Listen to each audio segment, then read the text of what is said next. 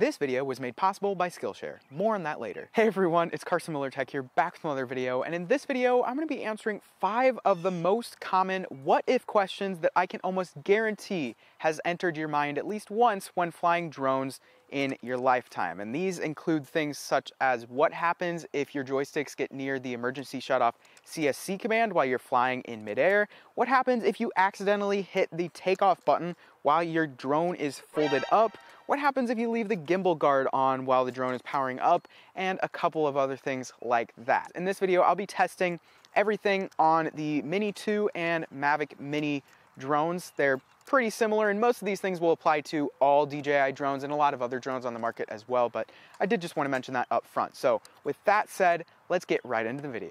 All right, so to begin, this should go without saying, but I am performing these things so you don't have to, so definitely don't try what I'm doing in this video at home. With that said, one of the first things I want to try is figuring out what happens when you power on the drone and you leave on the gimbal protector. This is something that you always want to go and remove before powering on your drone because your drone performs a gimbal calibration as it is powering on, if you haven't noticed that before. So every time before you go and perform a flight and power on your drone, make sure to remove this. But in the event that you forget to remove this, let's figure out what happens. So I'm just gonna power it on like you usually would.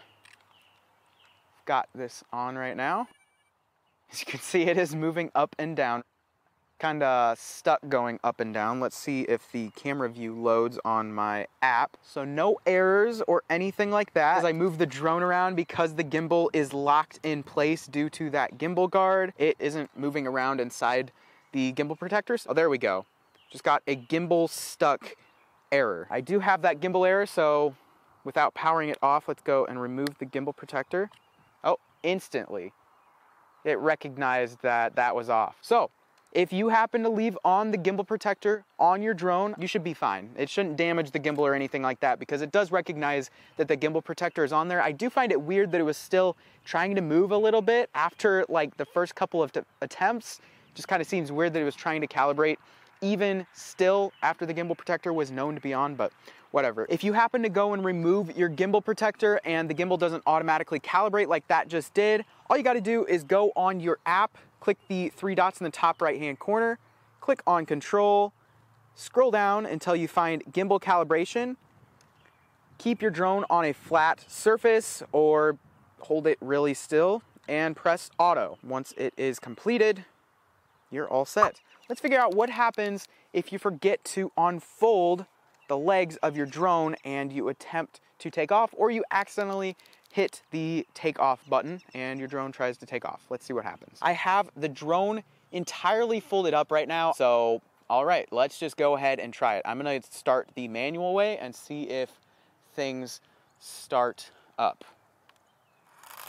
It did. Okay. Starting motor failed. Check whether motor is blocked. Interesting.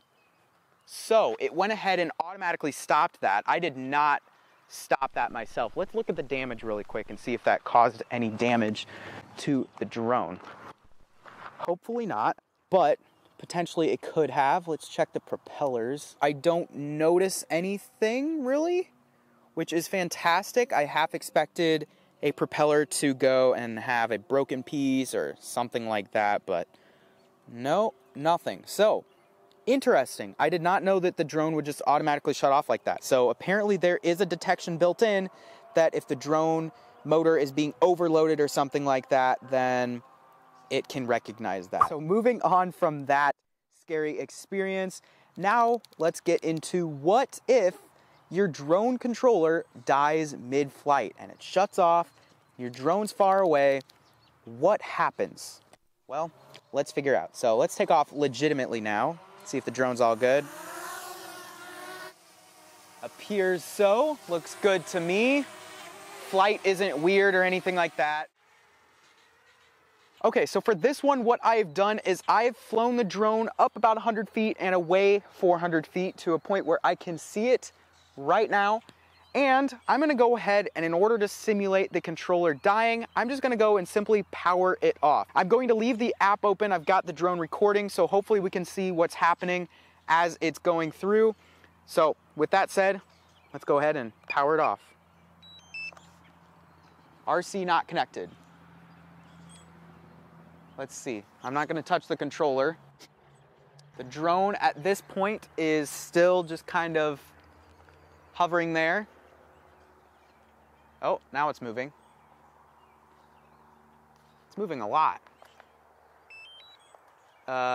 What is happening? Okay, it's returning to home. Interesting. It just moved a lot without... I'm gonna just power it off again.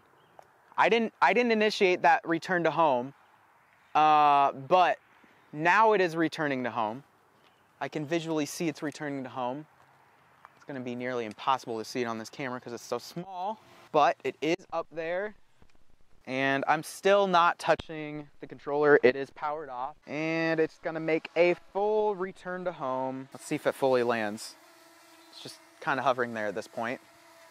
Sometimes it doesn't like landing on this surface, so that is quite curious considering it looks like it's just not going to land. If you find yourself in a scenario where your controller dies, don't be over a surface it can't land on.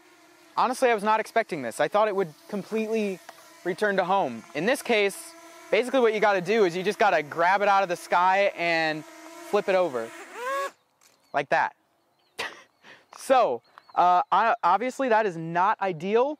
That's not great for the IMU, but if you have to do it, you've seen it here, so you can do that yourself. So let's just recoup what happened there. If your controller happens to go and die while in mid-flight, the drone will go and return to home. So this is why you always should go and make sure to set your return to home height before you go and take off. And also just don't fly when you notice that your controller is low on battery. Make sure to fly with at least half or more percentage in controller battery. I've flown it to as low as around 1 dot, but I wouldn't fly it much lower than that because after that you can't really tell how much battery is left in the controller. So what if you go and accidentally move your joysticks close to the CSC command, either inwards or outwards in the middle of a flight? Will your drone just fall out of the sky?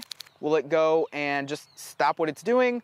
Or what will happen? Especially if you're making a move and you just accidentally get nearby this without intentionally going and moving the joysticks to that position. Real quickly, before I get into that though, I've got a quick word from this video's sponsor, Skillshare. If you're someone who hasn't heard of Skillshare before, Skillshare is an online learning community with thousands of inspiring classes where millions come together to take the next step in their creative journey by learning. Whether it be photography, aerial videography, productivity, web development, YouTube success, or an endless number of other topics, Skillshare is the absolute best platform to expand your skills and gain deeper knowledge on the things that you already love learning about. For me personally, I've notably really enjoyed Marquez Brownlee's, or MKBHD's, recent class, which is titled YouTube Success, Script, Shoot, and Edit Video, which no matter if you're a beginner looking into creating YouTube videos or an experienced veteran, it is an absolutely brilliant class that is ought to teach you something that you've never thought of before from one of YouTube's best. There are just so many things that I learned in that class that I am excited to use in my content creation throughout this year and beyond. Skillshare is always launching new premium classes that are entirely ad-free and can be accessed on the Skillshare platform for less than $10 a month with an annual subscription. Members get unlimited access to Skillshare's entire catalog of content, so consider joining today by clicking the link in the video description below, because the first 1,000 of you guys to sign up using that link will get a free trial to Skillshare's premium membership. So join using that link below so you can begin learning no later than today. Thanks to Skillshare, as always, for supporting the channel, and on that note, let's get back into the video. All right, so now that we're back from that, let's get into figuring out what happens if you accidentally initiate the CSC command while in the middle of flight. I'm gonna begin recording.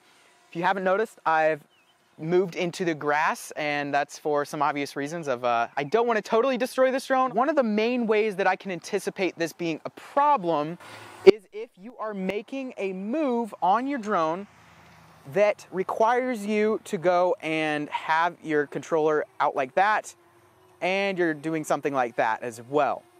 It doesn't totally make the most sense because it kind of looks weird. So, I mean, I hope you're not doing something like that, but if you are, let's first go and test by moving the stick inwards like that and doing that. No. It performs a weird, really weird landing maneuver, but that did not result in a crash, which is great. Let's try the other way. Let's go outwards, like so. No. Once again, a really weird landing maneuver, but not a crash, which is really great. And just to prove to you that I do have that on right now, let's go into controls, or settings, sorry, safety, scroll down, advanced safety functions. Here we go. Emergency propeller stop, emergency only. Let's see if you turn it on to anytime. This one will probably result in a crash. Okay, so I will say by default, it does leave on the emergency only. I don't really know what it suspects as an emergency only, how it detects that, but in the event, let's just try again. Let's say you're just making some weird moves. Oh, there we go. That time it did fall out of the sky. Let's see how it's doing. It wasn't really a hard hit, so that's good. Gimbal's still good.